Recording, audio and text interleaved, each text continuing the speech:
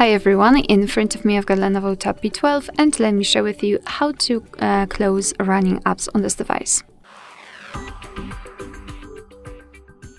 So first of all we have to open the recents, and depending on what kind of navigation type you've got set, you can do it differently. If you've got the 3 buttons navigation, simply tap on the button with a square icon or 3 bars icon, something like that.